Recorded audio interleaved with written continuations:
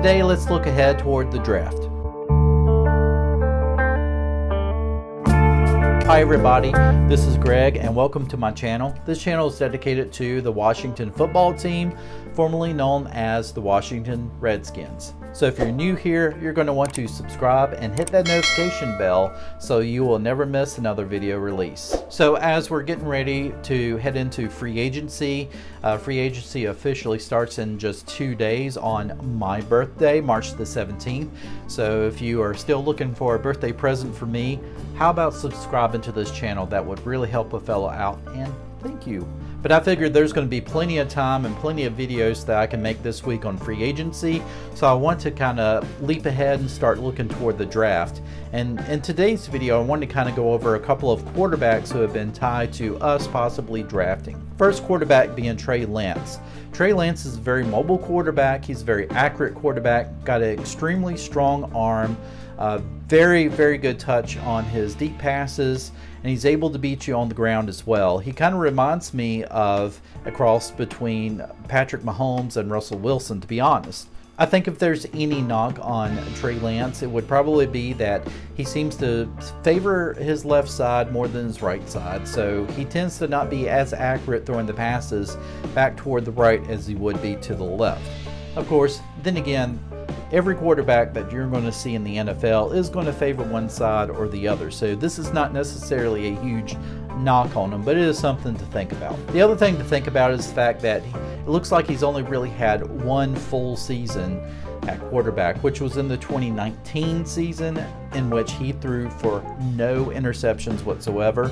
So he had like about 28 touchdowns, I believe, to 0 interceptions. Honestly, you can't get more perfect than that. And he had one pick this year, but he only played in one game. So it's something to kind of see, is this guy truly NFL ready? My thinking would be yes, because he comes from North Dakota State, which tends to run more of a pro style offense. And for those of you who are wanting to know, well, what exactly do you mean by pro style offense? Well, a lot of times within a pro style offense, the quarterback is going to have to be responsible for being able to make the pre-snap reads on the defense and to adjust the protections accordingly. And that is something that's extremely huge for a college quarterback to have experience in when they get ready to go into the NFL. I almost feel like this really gives that college quarterback a leg up on this competition. And certainly the other thing is to make sure that he has the ability to be able to audible into the right play. So again, the thing that I think would be the biggest knock on Trey Lance would be the lack of experience, just because the fact that he only played in one game this past season.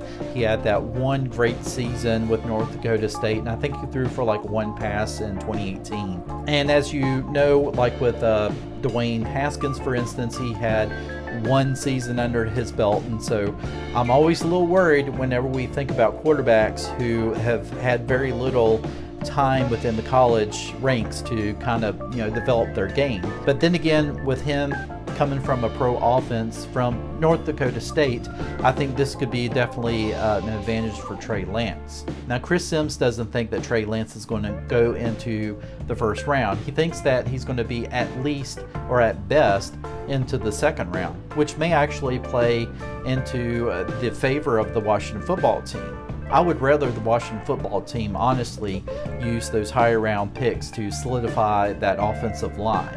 Yes, it's not the most sexy pick, but it is definitely something that will go a long ways into building that offense up. The next guy on the list, however, if we do decide that we're going to use a first round pick on, would be Mac Jones. Now, Mac Jones comes from Alabama. As we all know, the Washington football team seems to really love the Alabama folk. Mac Jones, I was able to sit down and watch some in-depth analysis, and he makes some accurate passes. He's a very accurate quarterback. He's very well under pressure as well. He's able to make some big plays downfield.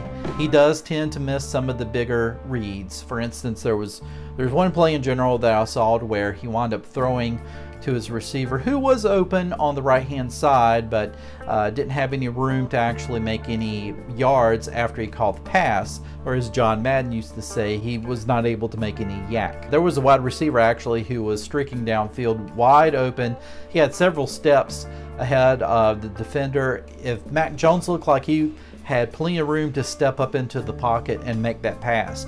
Had he seen that receiver, it would have been 6 points easily. But as we all know, every quarterback is going to miss reads every now and then, but that is something to kind of, keep in mind with somebody like Mac Jones. Obviously, this is going to be something that you're going to want your quarterback to develop and be able to read the defenses and to be able to go through his progressions and find the hot read. And again, I always kind of go back to Chris Sims because him being an analyst and him being an ex-NFL quarterback, he's going to kind of understand the position a lot better than any of the rest of us, especially someone like me who's never played one down in the NFL, let alone play quarterback at all in football. Although I did play football, but it was like 100 years ago. He is very high on Mac Jones.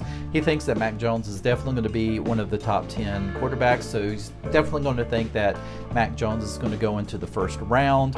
So I don't know. Right now I'm seeing some mock drafts that are having Washington being able to draft Mac Jones at 19. Is he going to be able to be there available at 19? I'm not quite sure. Do you move up to get Mac Jones?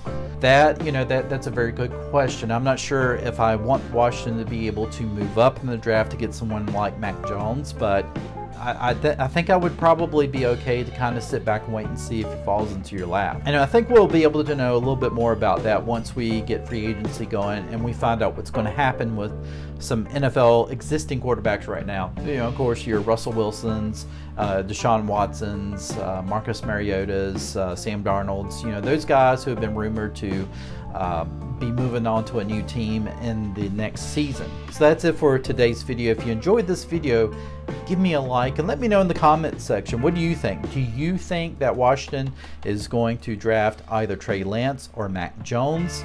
Are you interested in Washington drafting any of those quarterbacks, or who else do you think that Washington may have an interest in as far as drafting? Is it going to be a quarterback in the first round, second round, third round?